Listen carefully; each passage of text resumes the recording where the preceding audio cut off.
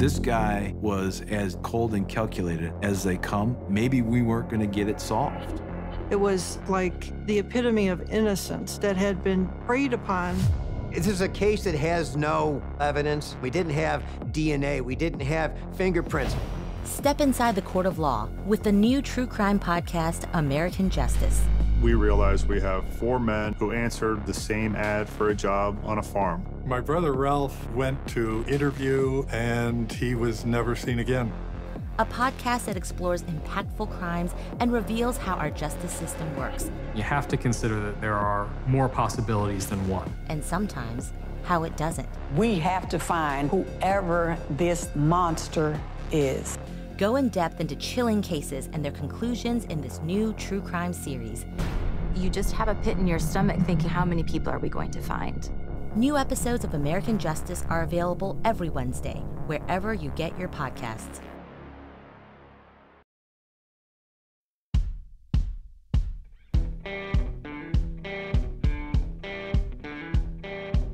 I'm Brett. And I'm Alice. And we are the Prosecutors.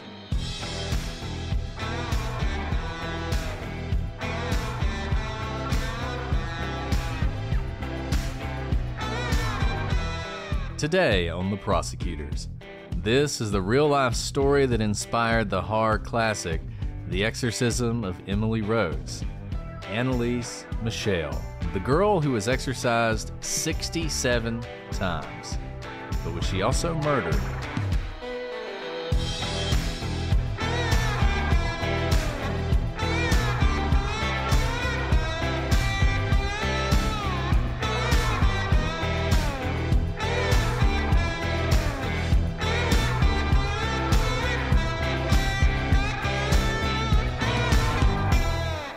Hello, everybody, and welcome to this episode of The Prosecutors. I'm Brett, and I'm joined, as always, by my demon-haunted co-host, Alice. Brett, I really hope not. I think everybody knows that is the scariest thing ever to me. I hope not. And you know what? I'm really conflicted because obviously today we're talking about an exorcism. Have I told you my story about exorcism? Is this where you tell us that you have been the subject of an exorcism? I have not been the subject of an exorcism. I hope never to be. But I can't, the stories start running together after 4 years of doing a podcast together. Have I told you my exorcism holy water story on this podcast? I don't think so, but even if you did, this is the perfect time to retell This is the perfect time to do it. I'm sorry if you're getting a repeat. Okay, so there is holy water that is blessed specifically for exorcism, right? I didn't know this. This is new information to me. And so there was some at the church. And I immediately texted Brett. I was like, guess what? This was like right after we did an interview with Ryan Bethea on Exorcism Files. Great podcast. Y'all should listen to it. A lot of you have listened to it. Those are like real exorcism stories. Great podcast.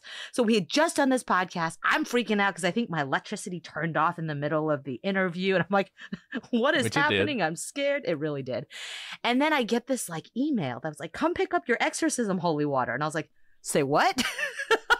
So I text Brett and I was like, there's exorcism holy water. You want some? He was like, you stay away with your exorcism water. Yeah, you never brought me any. I'm about to tell you why I didn't bring you any. Okay. So I go pick up 2 bottles of exorcism holy water because duh, of course I want some. If there are demons here, I'm gonna, I don't know, spray water on them. So I get 2 bottles, right? And like literally it's labeled with like how they're blessed. And you put them aside. I really did get a bottle for you. This is not a joke. I got 1 bottle for me, 1 bottle for you. I was like, Brett's going to love this. This is like the best birthday present ever. And then, so baby Brittany wakes up from a nap and, her brothers love her, which is wonderful. And they all try to be the first to get to her in her crib. So she's like calling out. She's awake from her nap. And before I can get to her, son number 2, we also call him Squanto because of his deep affection for Squanto and eating with a wooden spoon because Squanto did. He runs into her room and he's like talking to her. I hear him through the monitor. I'm like, oh, this is so sweet. I take my time. I go up there. And when I walk in, he is dousing her, squeezing the entire bottle of exorcism water all over her, like baptism by literal holy water down her head. And she's like being waterboarded. She's like, and I was like, buddy, what are you doing? He goes, I'm making sure there are no demons in her. He has a terrible lisp. I'm making sure there are no demons in her. And I was like, so loving. Please stop waterboarding your sister. And also, that was Brett's bottle of holy water. That's okay. All. That is hilarious. All. You did not tell me that story. As long as the baby's head didn't start like spinning around or anything when you did that, we're probably good. I mean, look, you never know, right? But that is the. So I have the empty bottle. Was taking some. I've been around enough babies. Listening to Exorcist Files. There are times when you're around babies and it's like, are you possessed by a demon? I mean, that absolutely I agree. Happens. So. I agree. Anyways, that's my real life story of exorcism holy water and why you don't have a bottle. And that is probably the last happy thought we're going to have. I mean, that was a nice, happy thing. If you want to just end on a cloud, we'll see you next week. Because once we start talking about this story, that's such a sad story. It is dark and it is sad. It's an interesting story in a lot of different ways. Criminal law perspective, from a religious perspective, matter of faith. As we talked about, if you believe in exorcisms, is this a legitimate exorcism or was it a terrible mistake? And we're going to talk about that as we go through this. As we noted in the cold intro, The Exorcism of Emily Rose was based on this movie, or on this event, this real life event. So obviously, we'll be watching The Exorcism of Emily Rose this week. I hope you join us. By this point, we will have formed a public Halloween movie watching place on Facebook. So go to that if you want to watch with us, and we'll have a great time. We always have a great time watching movies, and we want as many of you to attend as possible. But with that, let's talk about the story in case you haven't seen the movie or you have no idea what we're talking about. And I'll say this, after you listen to us, if this fascinates you, pretty much every podcast that delves into the sort of strange, dark, and mysterious, as Mr. Ballin would say, has covered this case at some point. So there's plenty of other things you can listen to. I was looking for a good book on it, and there is one, but it was only available in paperback, and I didn't really want to get a paperback, so I didn't actually read it. Sorry. But, there's not as much literature on this as I would like, but there's a lot of podcasts you can listen to. So definitely check those out. So The Exorcism of Emily Rose was released in 2005, and it quickly became a cult favorite in the horror genre. It is a terrifying movie that follows a defense attorney. It's a legal movie. It's like the My Cousin Vinny of demons, basically. And it follows this defense attorney who's representing a local priest who's being tried for negligent homicide as the result of an exorcism that he performed.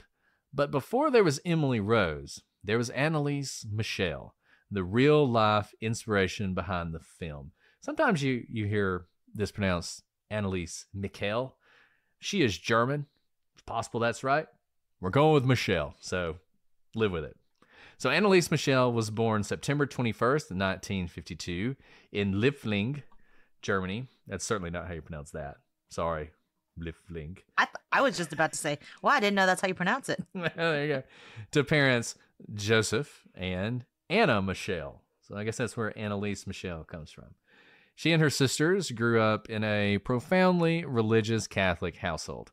Her mother was incredibly devout, and she was very strict with all of her daughters. Anneliese was, by all accounts, a beautiful and healthy baby girl. But it wasn't long until a series of health issues struck young Anneliese. By the age of 5, she had contracted mumps, measles, and scarlet fever, and was generally regarded as a delicate child.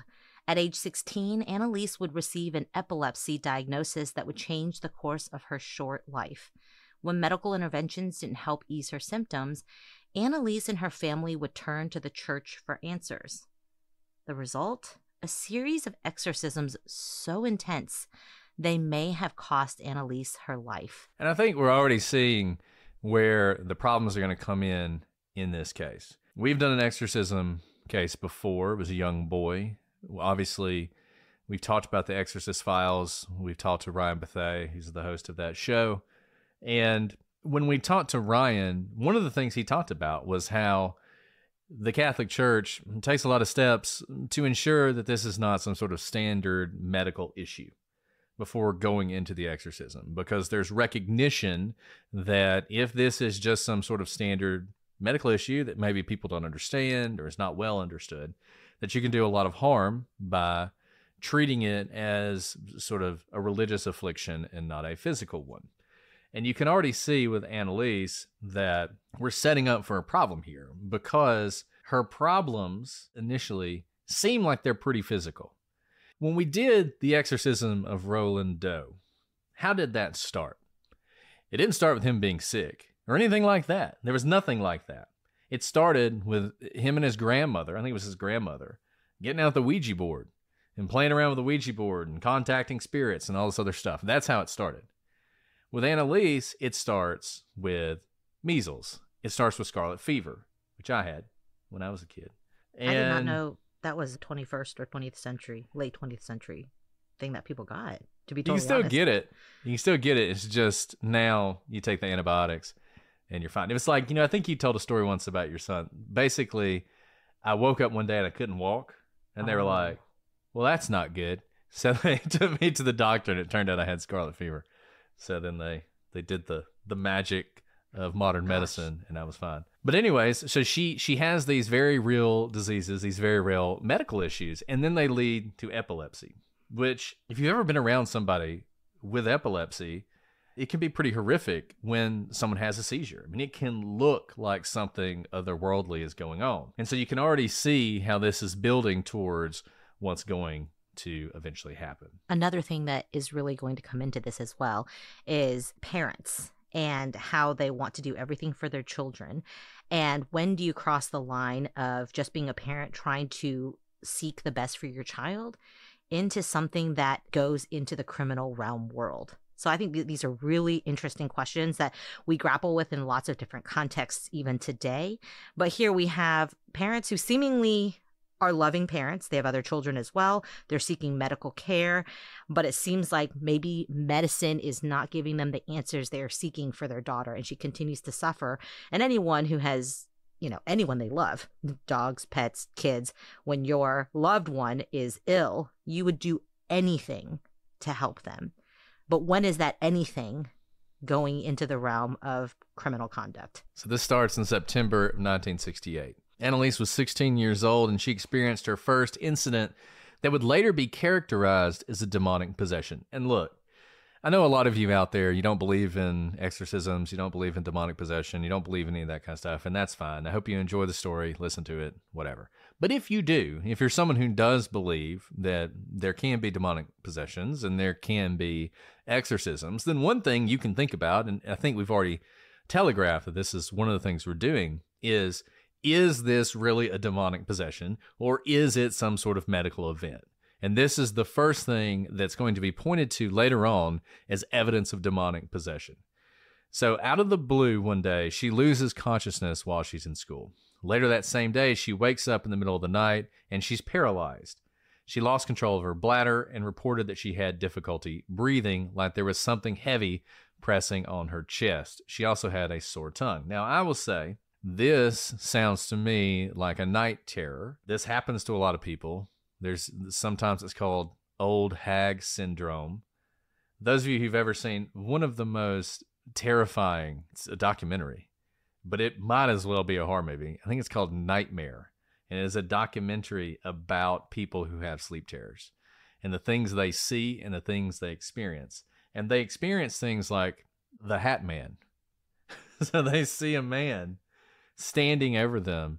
He's all black and he's wearing a hat. And this is like a common thing that people say. Different people around the world report the same experience. And according to scientists, at least, this is just sort of a common psychological thing that happens to some people who experience night terrors. They will feel this. They will wake up and they experience sleep paralysis. They can't move. They feel like something's on their chest. They're seeing things that aren't necessarily there. And that's what sounds like is going on here. Now, this episode was short-lived, and it didn't require any kind of medical intervention.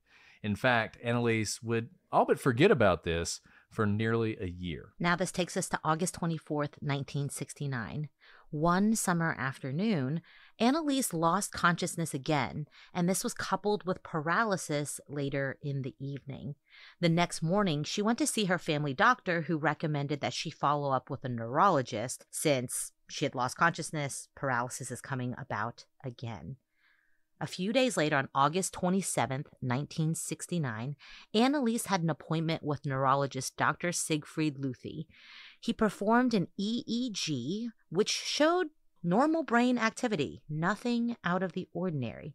But he did diagnose her with cerebral seizures with symptoms of grand mal epilepsy, but did not prescribe any medications to help. Not long after this appointment, Anneliese developed a severe sore throat, which resulted in her getting her tonsils removed. She then developed pleurisy and pneumonia, which was made worse by a tuberculosis infection. I mean, oh, poor girl, right? I'm no doctor, but obviously, whenever you have big medical events that lead to something like paralysis or you have seizures, at the very least, we have this neurologist who's diagnosing her with pretty serious diagnoses. Cerebral seizures, something to do with the brain. It takes a toll on the body. I blessedly have never had a seizure, but having seen people go through seizures, it's a very traumatic and physically exhausting event for the body. And when your body's exhausted, your immune system can be diminished. So it's not really surprising that having kind of back-to-back probably seizures, then leading to paralysis, that her immune system is probably compromised, which probably led to just normal illnesses that maybe she'd be able to fight off regularly.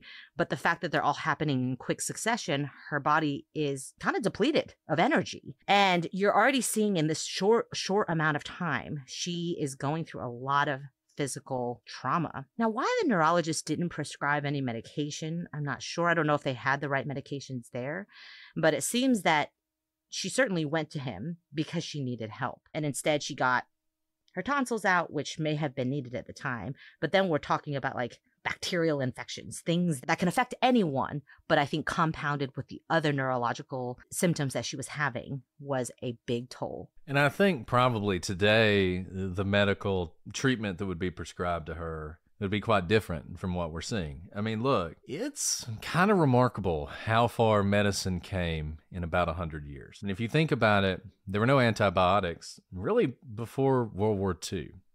And they had been invented, but they didn't become commonplace. They weren't really accepted. We're still using some older techniques. Even worse when it comes to neurology. When it comes to anything dealing with the brain, essentially, through the mid-20th century, we're living in the Stone Ages. I mean, this is about 1970, so we're moving away from it at that point. But one of the main treatments for any kind of neuroses at the time was a lobotomy, transorbital lobotomy, where essentially you take a ice pick, literally, and a hammer, and you put the ice pick right at the top of your nose in the orbit of your eye, and you hammer into the brain. The bone there is pretty brittle, so it's easy to hammer through. You move the ice pick around a little bit to sever some of the frontal cortex from the rest of the brain, and that's lobotomy. And we use that to treat all sorts of things, including epilepsy, a lot of other issues, all the way up to the late 1960s. And this was a treatment that was performed on everyone from children all the way to elderly adults. This was the kind of thing that we were engaged in. I don't know what kind of treatments, chemical treatments, drugs they actually would even had at this point in 1970 in Germany. It's hard to say. So I think when you read it, you're like, this is wild. Why aren't they doing anything for this girl? But I think you do have to put yourself back then a little bit and in the shoes of the people then and see that maybe there just wasn't a whole lot available. And as Alice said, I mean, it's just a cascade of things are happening to her. She's had the measles. She's had scarlet fever. Now she's got pneumonia. She's got pleurisy, which is fluid on the lungs, and tuberculosis. This is awful. And she's going through all this stuff while she's also experiencing these worsening mental health issues. This show is sponsored by BetterHelp. Guys, you know how much I love October. It is the season for wearing masks and costumes, and we have a lot of fun doing it. But unfortunately, too many of us feel like we have to wear a mask all year long, and we're hiding something that we want to do or someone we want to be, whether it's at work or in social settings, or around our family. Well, therapy can help you learn to accept all parts of yourself so you can take off the mask, because masks should be for Halloween fun, not for emotions. And if you're thinking of starting therapy, give BetterHelp a try. It's entirely online. It's designed to be convenient, flexible, and suited to your schedule. You just fill out a brief questionnaire to get matched with a licensed therapist and switch therapists anytime for no additional charge. We can really all benefit from therapy. It doesn't just have to be some big life event. We can all learn broader benefits of coping skills and setting those boundaries. So take off the mask with BetterHelp. Visit betterhelp.com/prosecutors today to get 10% off your first month. That's BetterHelp, HELP.com/prosecutors. Guys, the OG is back. One of our favorite sponsors, HelloFresh. You've heard us talk about them before. You know what they do. You can use them to make this fall the tastiest season yet, with farm fresh produce and easy autumn-inspired recipes delivered right to your door with HelloFresh. HelloFresh delivers all the pre-portioned ingredients you'll need to make easy homemade meals. All the proteins, veggies, sauces, spices, and more arrive in your box, along with simple instructions that walk you through each step in the cooking process. Whip up tasty restaurant-style meals in your own kitchen without the high price tag of takeout and in less time than it takes to get delivery. HelloFresh has tons of options for what you're craving. You can choose from a changing menu of over 50 recipes each week, plus take your pick from over 100 market add-on items like desserts, breakfast, and snacks. And in fact, HelloFresh is so good that it recently was mentioned in a Supreme Court argument. I kid you not. It truly was. And guys, you can't make this up. Today was a busy work day, as always. I was working furiously as the end of the day was coming to a close, and I got a call from a neighbor who really needed to come over with her kids because she just had like a disaster at home, and they came right around dinner time. And would you believe it? At that moment that she came in the door, the delivery man brought in my HelloFresh box. And my poor neighbor said, "I'm so sorry. It's dinner time. I know there's no food for us. We'll go get takeout." And I said, "Actually, I have HelloFresh. I made the Peruvian chicken." Everyone was so happy. All the kids were eating. Everyone was happy. I didn't have to stress about making a meal for surprise guests. And I am so happy. Everyone was fed. Go get 10 free meals at HelloFresh.com/free prosecutors. Applied across 7 boxes. New subscribers only. Varies by plan. That's 10 free HelloFresh meals just by going to HelloFresh.com/free prosecutors. And find out for yourself why HelloFresh is America's #1 meal kit. Guys, we want to talk about a podcast that needs no introduction because it's one that we've appeared on several times, and we love Silver Linings Handbook. We love Jason Blair. We love the work that he does. He is one of the best interviewers in the business. He has interviewed a lot of people from both the true crime space and really across the spectrum, and he always manages to get the very best points out of them. He talks about he wants to do a podcast with conversations that inspire, and that's what he does every single episode. I hope you guys will check it out. It is amazing. We love not only appearing on it, but we love listening to it, and you will too. Absolutely. You will get so much out of his very interesting conversations with interesting people. The areas he's focused on have included well-being, mental health, the law and criminal justice system, true crime, religion, society, culture, people who are underrepresented in the mainstream media, such as racial minorities, indigenous people, and LGBTQ people. In other words, there is something for everyone. And what we feel makes this podcast different is that it's truly not scripted. We can say that having appeared on it before, because Jason uses the same natural curiosity you have listening in your living room or around a campfire with a new and exciting person you have just met. Jason's a former journalist who worked at the New York Times, the Boston Globe, the Washington Post, and other newspapers. And the podcast is one of several comebacks from a 2003 scandal that he was part of at the Times that led him to start working in mental health. And his vulnerability around this has been so refreshing that we can all learn from. So subscribe wherever you listen to podcasts.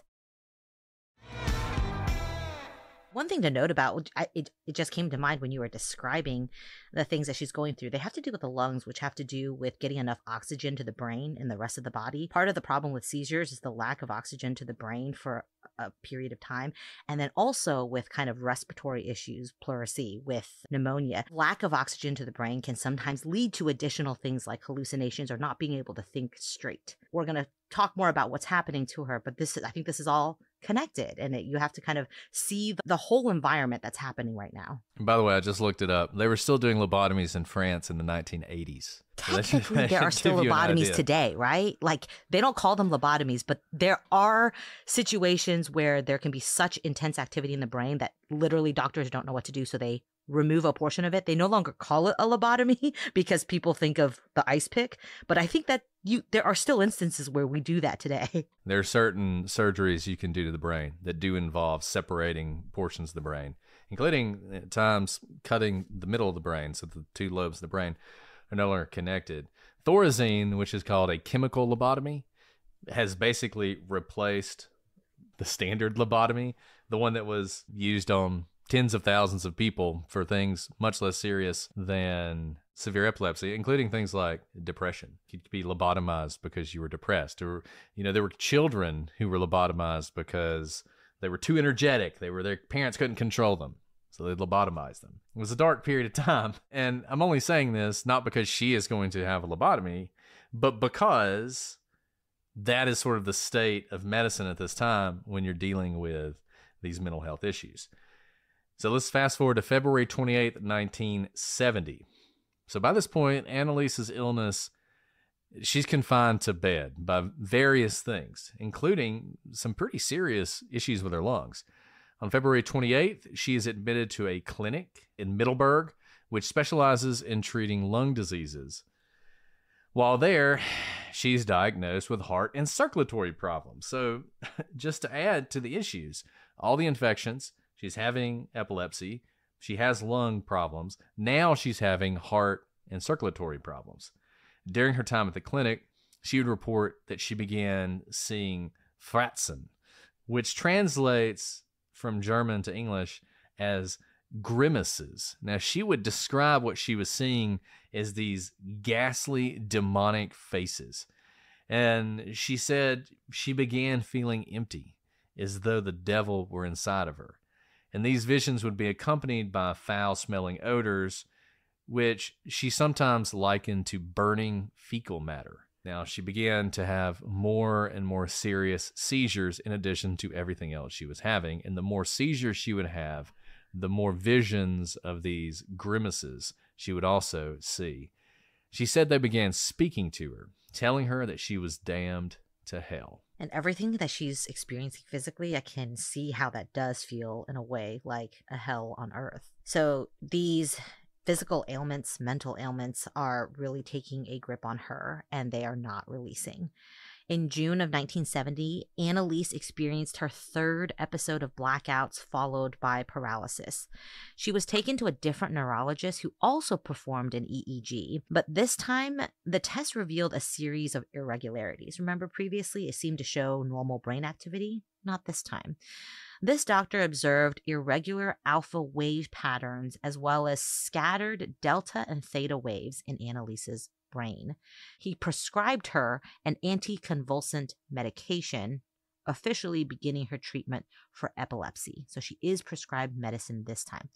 I don't really know what delta and theta waves are. They sound like something, but I'm not sure. Yeah. Brain stuff. I think the whole point here is in a relatively short amount of time, what are we looking at? In basically a year, she goes from having a normal EEG with no medication for epilepsy to a year later where another doctor, who knows if the same doctor would have had the same diagnosis, but different doctor, looks at the EEG and says, no, there are irregular patterns in her brain, and then starts treating her for that epilepsy. So on August 29th, 1970, remember this started back in February, this stay in the hospital. After all that time, around 6 months in the hospital, she's finally able to return home. Now, she went to Middelburg to treat her lungs and all the issues she was having with her lungs. And they may have succeeded there, but the whole stay had a big impact on her mental health. She'd been away from her home. She was isolated from other patients because, remember, she has tuberculosis. Highly contagious. Tuberculosis has killed more humans. I'm going to say this and someone can prove me wrong. Tuberculosis has killed more humans over the history of the world than any other disease. I think it's like 1 in 7 people who've ever lived died of tuberculosis or something like that. That's probably wrong, but it's something like that. It's like really high. It's very contagious. It can be treated with antibiotics, though the antibiotics work less and less frequently than they used to.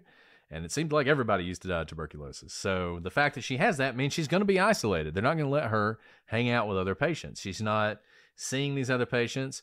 And because of her issues, remember, she's having these weird mental health issues. She's saying strange things that kind of freak people out.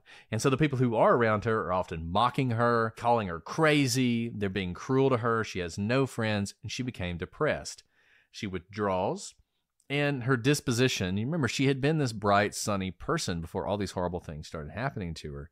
That fades away. Now, what she does, like many people do when you're in a dark place like this, she turns to her religion to help her. But recall, while she's turning to her religion, there are these problems that she has that haven't gone away.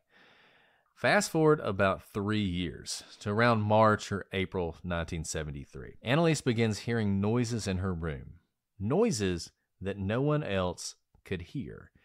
She would say that she would awake in the middle of the night by the distinct sound of knocking.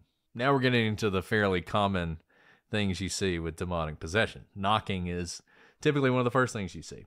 They take her to see a doctor, and the doctor says, "Don't know what's going on, but I can tell you your hearing's fine." So don't know why you're hearing these things. Don't know why nobody else is. But the one thing I can say for certain, everything else about you might be messed up. You got great hearing. So it was sometime in 1973, the fall, that Anneliese and those around her began to consider the idea that she might be suffering from something more than just physical ailments. They began to think that maybe she had demonic possessions.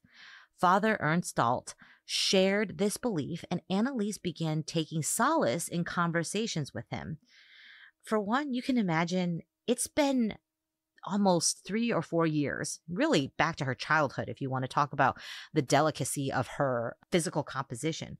Finally, it seems like someone is giving her answers, something that is not her fault. It's not just because she's a delicate child. You can almost feel her breath of relief that this father is telling her, maybe it's demonic possessions. That's out of your control.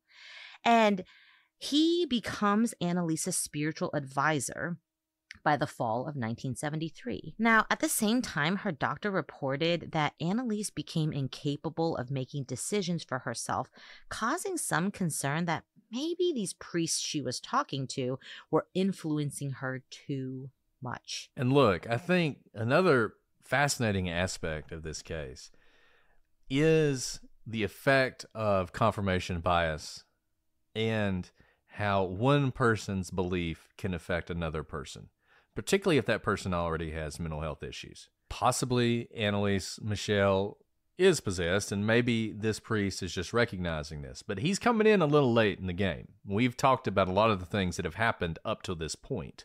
And you have Anneliese, who she's had all these issues. She's been depressed. She's been hopeless. She's turned to her religion. She's poured herself into that to try and find a way back to happiness, a way back to health. And now someone that she deeply respects, someone who is a leader in that religion, is telling her, hey, I think you might be possessed by a demon.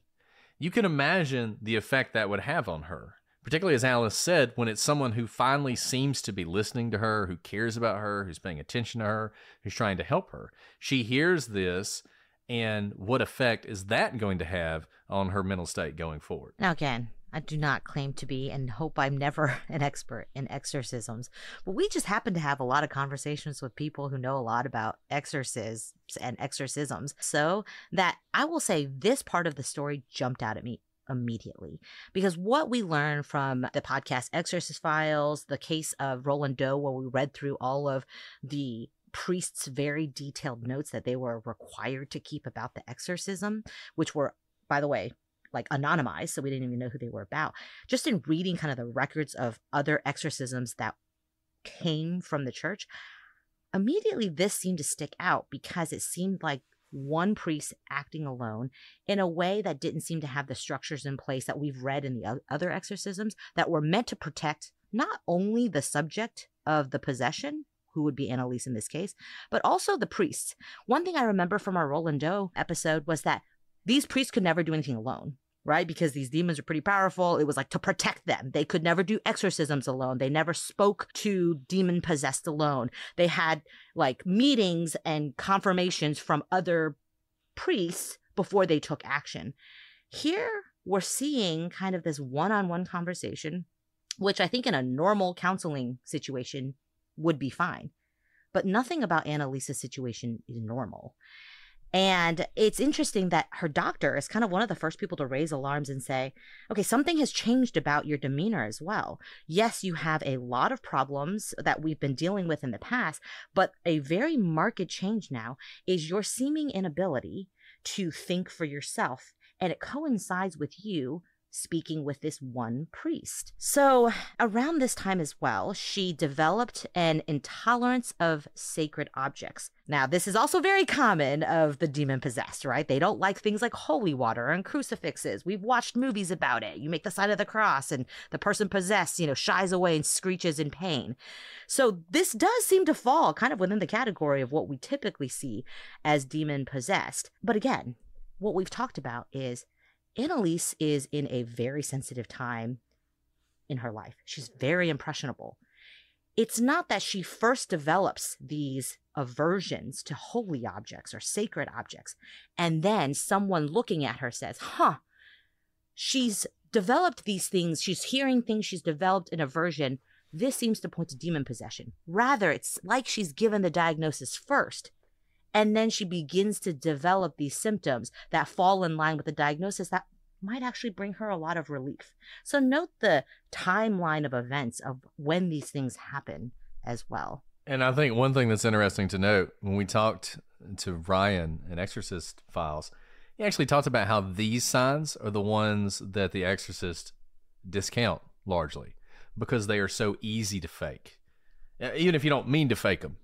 It's easy to believe that, you can't be near a cross, right? I mean, it's easy for that to happen. That's not sort of a testable physical manifestation. There was one incident in 1973 where Anneliese traveled to San Damiano, a church monastery in northern Italy. And when she got there, Anneliese claimed that she was unable to enter the shrine, stating that, quote, the earth beneath her burned. She also claimed that it pained her to look at the holy pictures and sacramentals present. Again, I want to note when these develop. They didn't first develop and then she was diagnosed. Again, kind of like with the crucifix thing, you can imagine if you think there's a demon possession, there are certain things that I could, never having stepped foot in a church or in a monastery before, you probably could be like, yeah, you probably don't like to look at holy objects. You probably don't want to step inside a shrine. You probably don't want to be in places of worship for a god that is opposite the demon that you think is possessing you. So this is all very interesting that she's saying these things herself. Now, on the way home from that trip, her voice changed, becoming deeper and more masculine. She also began emitting a strong, foul odor that even other people on the bus reported. Remember, she, at the very beginning of all these hallucinations, said that she saw frats and grimaces, and she smelled foul things. But that was just to her.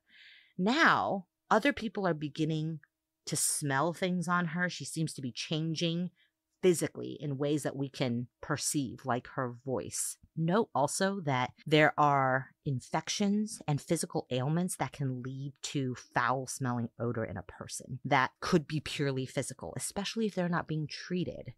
So we don't know what is causing this, except that whatever's happening is no longer just in her head in terms of the foul odor. And after this particular incident, Anneliese's parents began begging the church to perform an exorcism. At first, the church denied the request. Remember we talked about in past exorcism cases, there's a process in which the church wants to make sure this isn't a physical or a mental ailment that needs to be treated by doctors, that this really is a demon possession, because obviously you can do a lot of harm if you are trying to do an exorcism with someone who may just need antidepressants or, some sort of epilepsy medicine. And this is really interesting. Parents are begging for it. Anneliese is begging for it. The church says, no exorcism here. Because Anneliese was already being treated for a medical condition and mental health conditions, the Catholic Church did not believe that an exorcism was appropriate. So, lacking support from the church, Anneliese's parents asked her doctors to switch her medication, hoping that it may lead to a positive change. Again, I do think her parents care very much about her. They're trying everything from the church to the doctors to seek answers for Anneliese. But unfortunately, this new medication made no difference, and instead, Anneliese's symptoms continued to ramp up. So in May of 1975, there are several stressors that are going to occur that are only going to make things worse. Number one, Anneliese's grandmother, with whom she was very close, passed away. Her sister, who had been a supporter of hers, moved away to start a new job. And the stress of these events caused Anneliese's condition to worsen. Step back into the picture, Father Ernst Alt.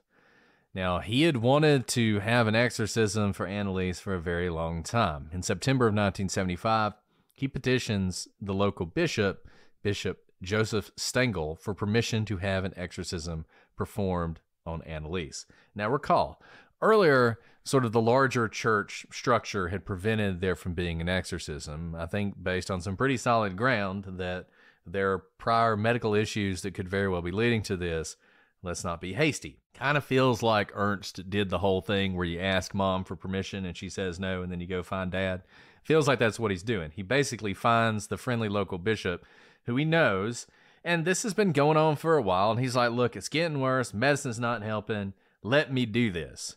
And the bishop agrees to allow it to happen, despite all of these other things going on, and frankly, feels like, based on what we've learned in our discussions with other people and just looking at exorcisms, this was probably not the proper way to approve this. They probably needed to go through a little bit more structure before this exorcism is approved, but it is approved, and so he is going to move forward. And he gets another local priest, Father Arnold Rentz, who is going to help perform the exorcism with him. Interestingly, the bishop orders that this all be done in total secrecy. Now, on the one hand, that seems like he's trying to cover things up, but I will say this. We saw the same thing with Roland Doe. The priest and the church hierarchy involved didn't want Roland to be subjected to a lot of scrutiny and potential ridicule and all sorts of other things. And so they generally had a rule of silence about that case as well. So this is often presented as he knew he shouldn't be doing this, and maybe that's what it is, but I don't think it's entirely inconsistent with what we've seen in other exorcisms. Yeah, I think that's right. Remember the Roland Doe records? It took like 50 years or more for them to be even unsealed, and then they were still anonymized as well. I think the problem here, interestingly, is that it seems like everyone around her is talking about the possession, including Anneliese and her parents, right? And so there is the problem of, if they were trying to protect her, it seemed like people are already talking about it. So this process that begins at this point is going to last for 10 months. Over that period of time, Anneliese would endure 67 exorcisms. Sometimes these lasted up to 4 hours long. 42 of these sessions were actually audio recorded. Over the course of these exorcisms, it was revealed, take that with a grain of salt, that Anneliese was being possessed by 6 demons. I'm going to give you the first 5, and then I'll tell you about the last one. Lucifer, that would be Satan. Cain, who murdered his brother. Judas Iscariot, who betrayed Jesus. Adolf Hitler, who, I mean, you know, demon, I can see it. And Nero, who also, I mean, you got these guys, basically you got Satan himself, and then people who did things that were so horrible that they also were demons too. Before you get to the last one, all people you've probably heard of, which is actually really interesting. If you remember back to our Roland Doe episode, the demons did reveal their names throughout the exorcisms, but they weren't people from history that you knew. They did have names, but it was not a name that you necessarily knew. Their identity was not necessarily known to them. And I mean, maybe Judas Iscariot and Adolf Hitler, like if I had to pick people who were probably with Satan, probably, but those just seem to be very famous names, that whether or not you've ever opened a Bible, you've heard of their names at least. And I think that's very interesting here because there are supposedly lots of different types of demons. And this particular girl apparently has the attention of really all the famous, like, evil people I've ever heard of. Yeah, apparently during the exorcisms, all the other demons are making fun of Hitler. They say he talks too much and he has really no authority in hell. He's kind of a loser. So I thought that was funny. But yeah, you're right. It's kind of like whenever you see somebody who says they've been reincarnated, they never say like, yeah, I was a chimney sweep in 16th century London and I died when I fell off a roof and broke my neck. They're always like Cleopatra or Caesar, or George Washington. Like everybody who's ever been reincarnated in their previous life was someone incredibly famous. They're never just some rando. And I feel like you got this here. I mean, she's literally possessed by Lucifer himself. And as you mentioned, all these really famous, terrible people. Now, I will say this. The last of the demons cuts against that argument. Because the last of the demons is Fleischmann. You probably never heard of Fleischmann. Fleischmann was a 16th century Frankish priest who was defrocked for the crime of drinking too much and getting disorderly. So you got like the worst of the worst. And then this guy who drank too much, he got in some fights. He might have accidentally killed somebody while he was drunk, and he got kicked out of the priesthood. I mean, not that any of that's good, but it's just sort of, there's a stark difference between Fleischmann and these other five. Like, I'd be curious if Father Rentz had studied Fleischmann in seminary, for example. It just seems like a personal vendetta in some way. Like, Fleischmann? Gosh darn it. Fleischmann. It's always Fleischmann. Yeah, exactly. That would be a really interesting You know what I mean? Like, I would be Yeah. curious if, like, he had been given, or he lived in the house of Fleischmann. And then he was, and he was like, instead of getting to be in Gryffindor, like, he got into the house of Fleischmann, and it's always been this stain on his frock. So Anneliese, we've talked about her voice deepening, and these demons, when they would come out, they would speak through Anneliese in these deep and guttural voices, much deeper than you would expect from her. And they would do sort of the typical things that demons do. They would criticize the church, they would ridicule the faithful, but they'd also ridicule the people who didn't believe, because that's pretty common too, actually. And they would talk about their own power and how much power they had and how great they were and how they were dominating this girl and how the priests weren't going to be able to do anything about it.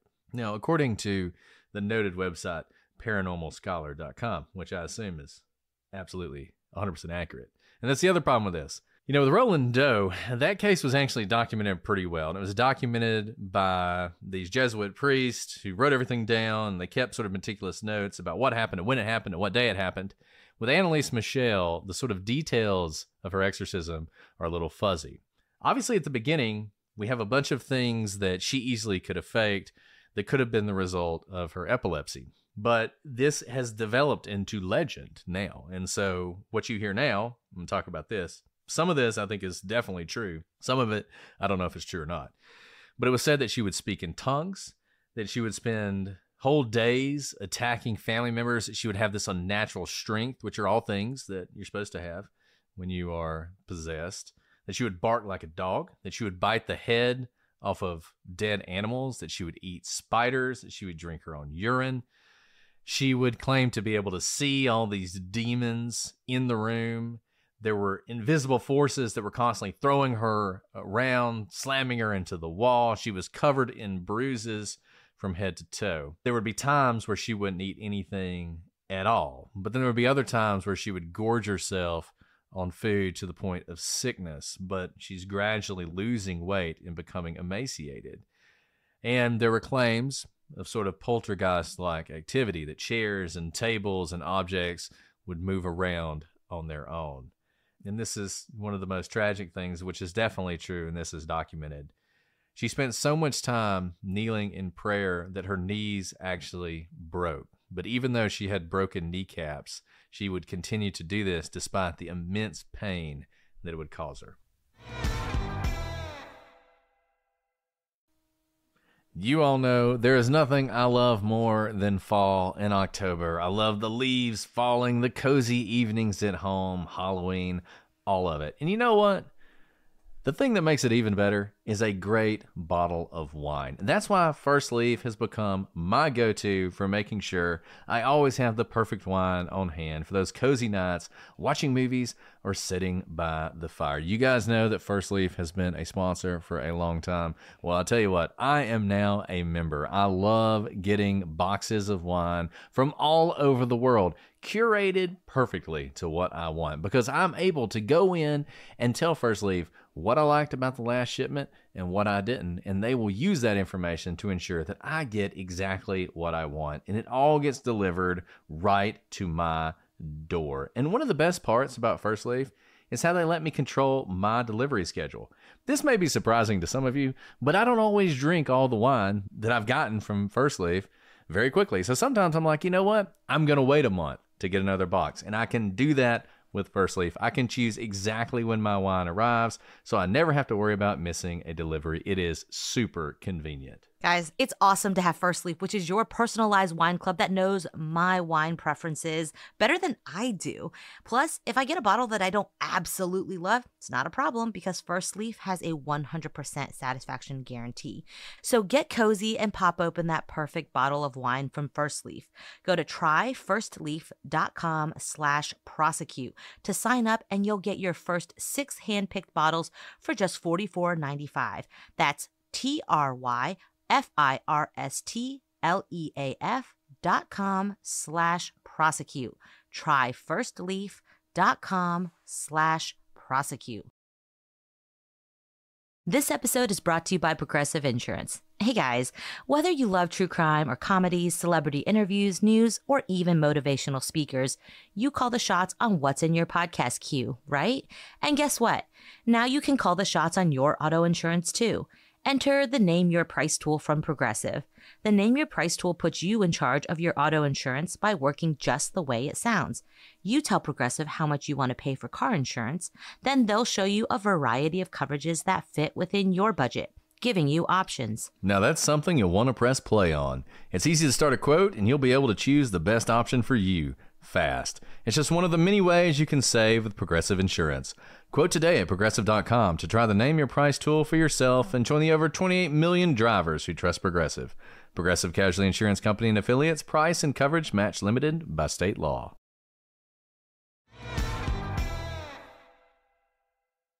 Oh, this is so sad, and it's not going to get any better. On July 1st, 1976, Anneliese Michel died in her home, and she was only 23 years old. In her final moments, she said to her mother, "Mother, I'm afraid." Her cause of death was dehydration and malnutrition, with Anneliese weighing just 68 pounds at the time of her death. Now, the German state of Bavaria launched an investigation into Anneliese's death, and they believe that with the help of medical intervention, Anneliese would have survived. I mean, when you have the cause of death being dehydration and malnutrition, rather than, say, one of her physical ailments, I can see why the investigation led to that conclusion. And they noted that Anneliese suffered pneumonia shortly before her death, which her parents neglected to treat because they were so focused on the exorcisms. Ultimately, Anneliese's parents, Joseph and Anna Michel, and the 2 priests, Father Rentz and Alt, were all arrested and charged with negligent homicide. And this is where this becomes a really interesting legal question. Because, you have these 4 people, her parents and the priest, who truly, deeply, without malice, believe that they're doing the right thing. That they, in fact, are doing the only thing that could possibly save Anneliese's life. But despite that, she dies in their care. So what do you do about that? And the state is going to say, that's great that you thought you were doing the right thing, but we can't ignore the fact that she died, and not only died, but died in this horrific state, one that should have been preventable. And so they bring these charges. Now, it took 2 years for this to go to trial. It began on March 30th, 1978, and it was a bit of a sensation, sort of an international story.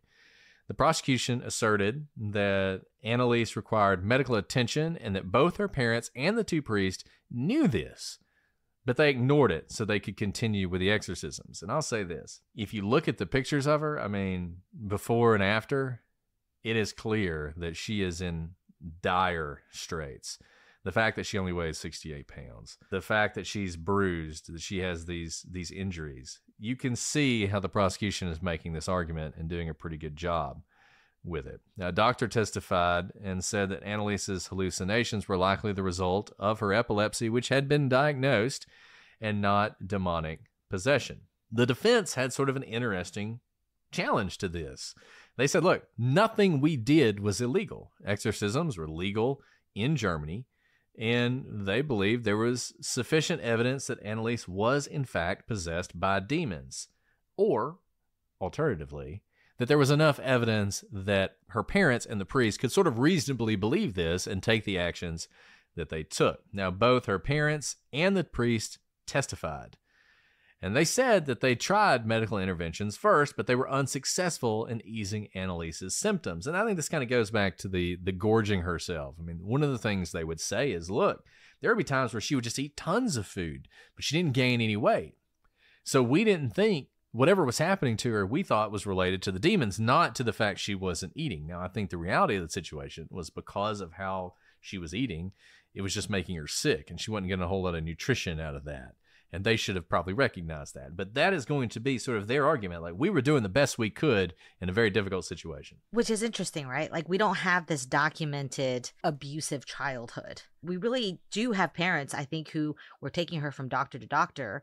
And I mean, if you do look at these pictures, it's tragic. They look like two different people from before she really starts these exorcisms to right before her death. She clearly looks unwell. And again, it's hard when you're talking about parents and their children, but we're talking about kneecaps that are broken, dehydration.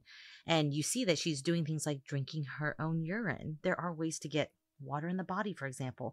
And even though medical intervention was sought at first, it seemed like all the attention then focused on just the exorcisms, which we know that especially if you have chronic conditions like epilepsy, you probably can't just stop treating them midway through, right? Like, you may not cure the epilepsy, but you can't treat it for 2 years and be like, well, still have epilepsy, let's just stop treatment now. That's not usually how chronic conditions work. Certainly not with infections like pneumonia. Now, this trial, as you can imagine, was a sensation for many reasons, but one of the major ones was the issue of science and reason versus religion. Germany was regarded as highly rational and secular in comparison to many other European nations. And exorcisms were very rare in the country, so the citizens were captivated by this trial, where exorcisms were obviously not only the defense's theory, but at the center of this entire case. Not wanting to appear that they considered possession by the devil as a legitimate defense, the German officials attempted to downplay the possession aspect as much as possible. But regardless, many of the audio recordings of the exorcisms were played throughout the trial as evidence, and you can imagine just how sensational that would be. Another thing that added to the sensationalism of the trial was that they had Anneliese's body exhumed shortly before the trial began. Why would they do this? Well, there was a nun who had a vision that Anneliese's body was incorrupt in the grave, which would have added further evidence that she was truly possessed. So there's this idea that, and I think there are documents of this, where instead of following the normal decay of the body, if the body had some like supernatural possession, whether it be good or bad, that somehow it's incorrupt, right? Like, it doesn't decay. It looks as if the person is just sleeping, even though they've been dead for days, weeks, months. And so this nun is like, no, there's proof that she really was possessed by demons because her body's incorrupt. It's not decaying as it should be in the ground. So they exhume her body. And what do you know? When she was exhumed, it was clear that her body had just followed the natural course of decomposition. It was not incorrupt. It was as you would expect a body that's been in the ground for some time. Yeah.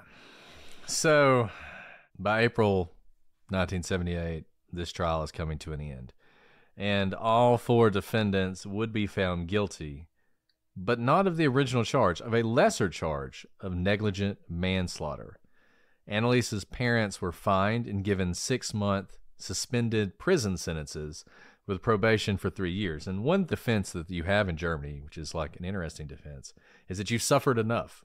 You can actually say that as like in mitigation of your sentence. which I think makes sense. But so basically they were like, look, we've suffered enough. We've lost our daughter, so therefore we should get less of a sentence. And pretty much everybody agreed with that, and that was what they received. But the priest would receive the same sentence, and they didn't even have to pay the fines. And you would think they would be a little bit more responsible than anyone else. Now, many in the public thought these sentences were nothing compared to what they had done, but it was actually more severe than what the prosecutor was seeking. The prosecutor had taken the position that the parents shouldn't have anything happen to them. They should just be convicted, acknowledge that this happened, but they had suffered enough, and the priest should just have to pay a fine. But the presiding judge, Elmer Bolender, delivered the verdict stating that Anneliese had died of advanced emaciation, which could have been prevented if she had been given proper medical attention as late as 10 days before her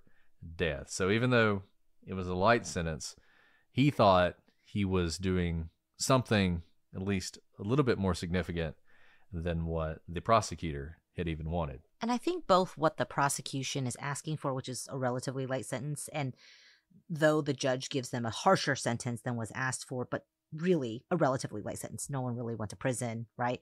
I think all of this shows you that this whole case really does have more to do, and the tensions that we have in terms of like what are the lines between science and religion when you don't really have evidence that either the priests or the parents were like out to get Anneliese, right? Like there's no indication that they've been beating their daughter for years and this was just another element of the abuse. You can see how a jury would be kind of torn in terms of how much of this is criminal and what part of like the public life goes into the home life. So fast forward 35 years, June 6th, 2013, the home Anneliese died in burned to the ground. Police determined that this was the work of an arsonist, but many people believed the arsonist was in fact the spirit of Anneliese destroying the place where once she had suffered so much torment. Why it took her 35 years? Not entirely sure. Probably it's just an arsonist, but you can see why people might think that. So there was other evidence of possessions. We'll kind of tick through them since that's kind of the center of all of this, whether she was actually possessed. So according to Anneliese's mother, one night the family was eating dinner and Anneliese's hands swelled up to a huge size. And Anneliese cried out, "I have black hands. My savior, forgive me."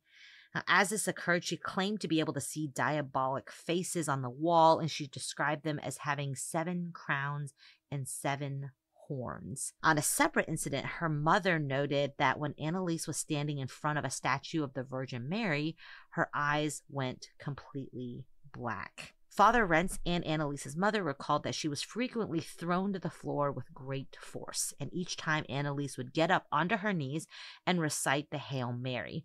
And this happened so often that Anneliese began sleeping on the floor, which she continued to do for 3 years. Father Alt described Anneliese's physical condition as her head and face were so bruised they looked almost black. Her eyes were so swollen that one could hardly see them. She was so battered that it was impossible to recognize her. If those things are true, I think what those show, at least to me, are that I do think that her mother at least wanted to believe she was demon possessed. And that whether it was confirmation bias, I mean, these priests like went and asked for special permission to exorcise this girl. So there's already going to be some like tendency to want to be right? It sounds like whether these things happened or not, I think they did believe they happened. Now, whether that is reason enough to ignore the very obvious physical things that she could have been saved from, like dehydration and malnutrition, is another question. But take it for what you are. If these things were all true, do you think it's a demon possession? As a result of Anneliese's death in the trial, many German priests actually had a problem with this. They wanted to distance themselves from what happened and what they considered to be old-fashioned practices. They pointed to the fact that the rite of exorcism, the Roman rite, was dated back to 1614, and so they advocated for modernizing the church's rules surrounding exorcisms. In 1984, they petitioned the Vatican to change their approach by, instead of addressing the demon directly, they wanted to address the patient. Almost treat this more like a psychological thing than a demonic thing. The church reviewed this. They spent about 15 years reviewing these proposals and denied them in 1999. There have been some changes made to the rite, some protections put in place, but it remains largely the same. Now, Anneliese's grave site in Klingenberg has become a pilgrimage site. In fact, buses of pilgrims flock to the site. They view Anneliese as a legitimate sufferer of some sort of demonic possession and someone who fought against not only demons, but also this sort of idea of increased secularism. And there was this notion that Anneliese was somehow a representative of a corrupt youth. It's the 60s and 70s, so you can imagine. So a lot of these people still do this, and she's kind of become something of an unofficial saint to groups of people in Europe. Now, despite her condition, this is something that's interesting. Anneliese had a boyfriend for years named Peter, and during rare moments of lucidity, Anneliese and Peter would spend time planning for their future together once all this was behind them and she was well. And I only wish that could have happened. There was a possibility for something brighter for her, and it's just unfortunate that things went the way they did. So let's dive into theories. What was this? Was this a medical ailment? Was it in her head? Was it in her parents' head? Or was she demon possessed? So let's start with something that we know she had a diagnosis for: epilepsy. It's entirely possible that much of everything Anneliese suffered was just the result of her epilepsy diagnosis in combination with her highly religious upbringing. Epilepsy was not fully understood back when Anneliese was diagnosed. And we know that there is a form of epilepsy that is resistant to medication. I think even today, there's really very much that is unknown about epilepsy. And a lot of epilepsy, people with very severe epilepsy, can't properly be treated. They try lots of different medications, but it kind of keeps some serious things at bay, but it certainly doesn't cure it.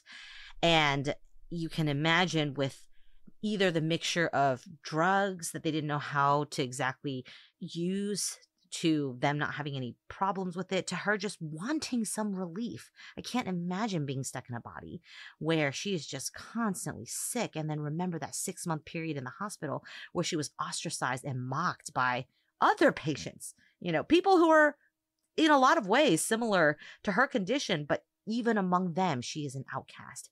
She has already suffered so much and is in this state of being trapped quite physically in her own mind, in her own body. And it could be that all of these things just flowed from that devastating diagnosis. And look, I think if you're looking for the Occam's razor, this is it. She was diagnosed with epilepsy well before there was any indication that she was possessed by demons. So to me, if you're going to make the Occam's razor argument, you have someone who is suffering from it's a mental illness, but a physical mental illness as well. They start showing more and more severe symptoms. The most logical explanation is this is a manifestation of their epilepsy. Not that they both have epilepsy and Adolf Hitler is possessing them. So another theory, though, is martyrdom syndrome. That might explain some of her strange behavior, because she definitely does turn a corner at some point and start to act stranger and stranger, starts hearing things, smelling things. She begins to smell, right? And this syndrome is defined by the need to seek out suffering due to some psychological need. And in regards to religion, this can manifest itself as an extreme form of penance out of love and duty towards others.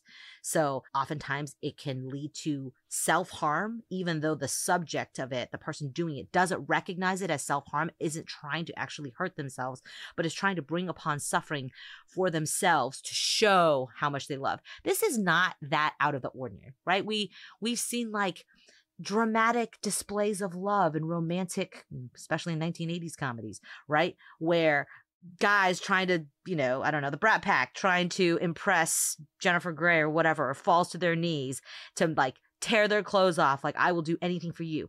Take that to an extreme though, in terms of maybe religion, and also think about the breaking of the kneecaps. I want this so badly, I will even break my kneecaps and continue to kneel on them to say the Hail Mary, to show just how committed I am to whatever it is. right? Now, this would make sense because Anneliese was raised in a very religious household. I'm not saying every religious household leads to this, but trying to understand where this may have come from, we know that she always had a deep interest in religious matters, and she was an excellent theology student, and she immersed herself in Christian literature. She also had a deep fascination with a female saint named Barbara Wiegand, who Anneliese may have seen a lot of herself in. Again, let me note, doesn't mean that if you're from a religious household or you're raised in a religious household, you're going to have martyrdom syndrome. I think paired with the fact that she had a very delicate mental state and a lot of physical ailments, this all paired together may have been the perfect petri dish of what we ended up seeing.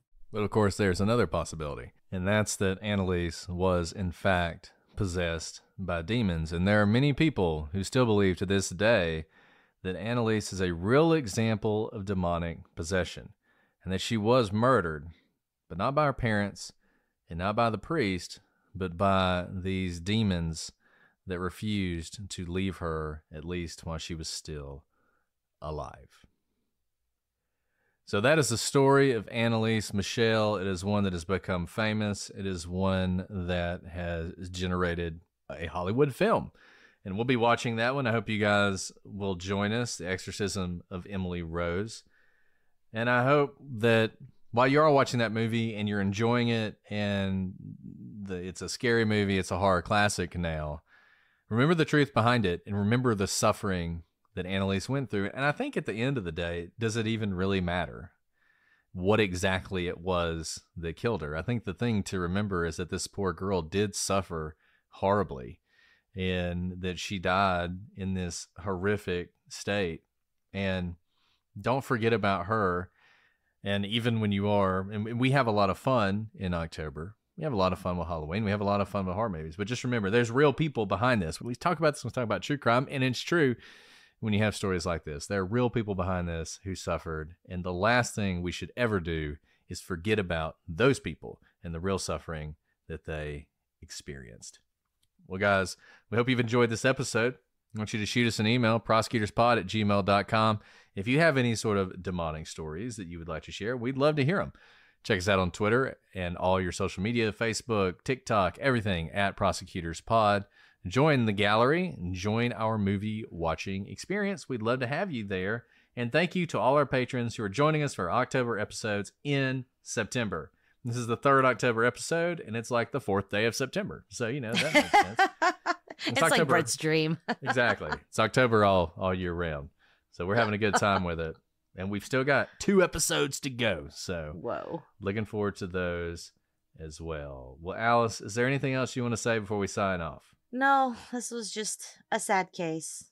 That's all. It is a sad case. And I think this is an interesting case because we obviously did an exorcism episode before that I really do think was an exorcism. The Roland Doe case, if you haven't heard it, thoroughly freaked me out. So go listen to that. That's what the movie The Exorcism is based off of.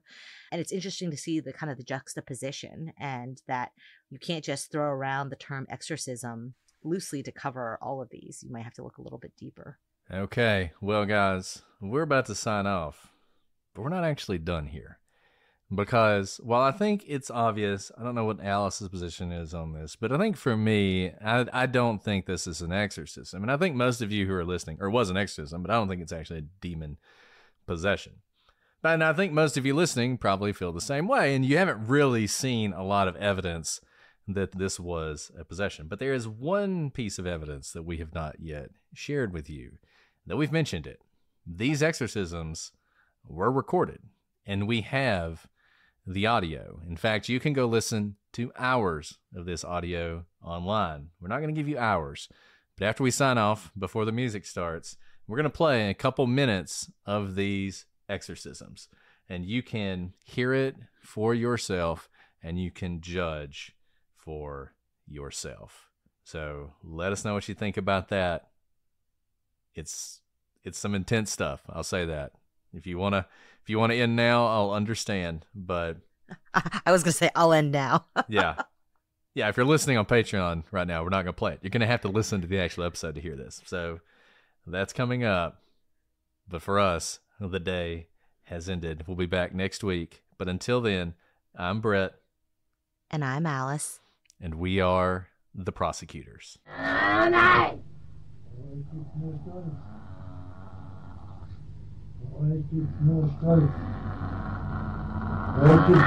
Keine Liebe. Nein, du hast! Du hast alle Menschen. Ja. Du hast wir können überhaupt nichts anderes. Was, die Drecksau. Ich steht ja vergessen. Wenn ich noch könnte, die Ossi. Im Namen Jesu. Nein, die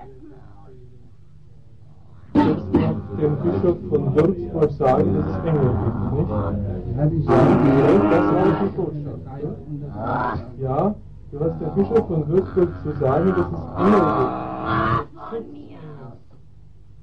Sag's mal ganz deutlich. Nein. Im Namen Jesu und im Namen Maria befehle ich dir, im Namen des Vaters. Ja! Die gibt Schutzengel. Ja! Jeder Mensch hat Schutzengel. Ja! Wie viele hat jeder? Sag ich nicht. Im Namen Jesu und im Namen Maria. 20. Im Namen Jesu und im Namen Maria befehle ich dir im Namen des Vaters und des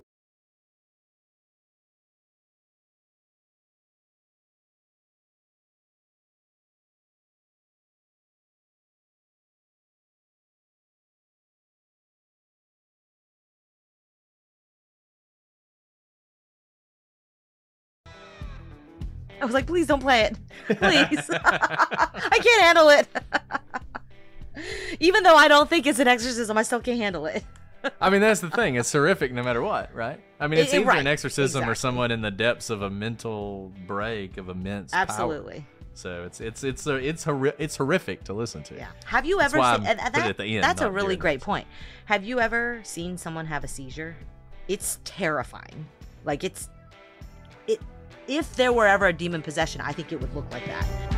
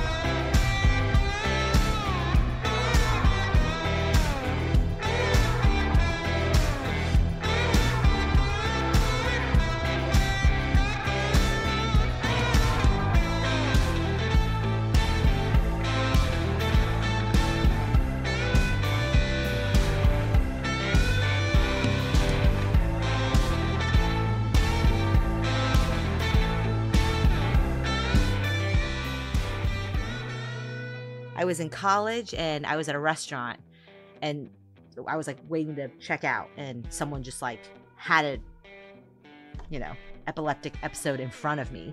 And it was terrifying. I know there are lots of different ways to have an epileptic episode, but like it looked terrifying and there were not very many people around, to help out. I didn't know what to do.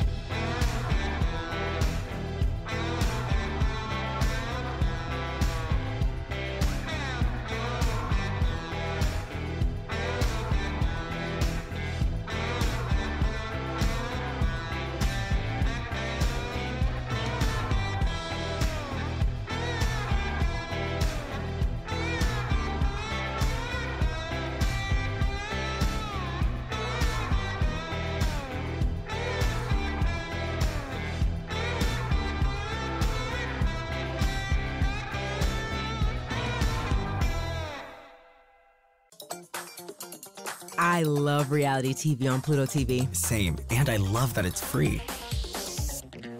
It gives me the freedom to watch Bravo's Real Housewives Vault channel. I'm totally free to watch Bad Girls Club. I'm free for Jersey Shore. Love and Hip Hop, I'm free all day. Survivor, I'm free all night.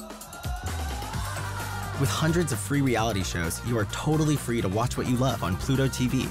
Pluto TV. Stream now, pay never.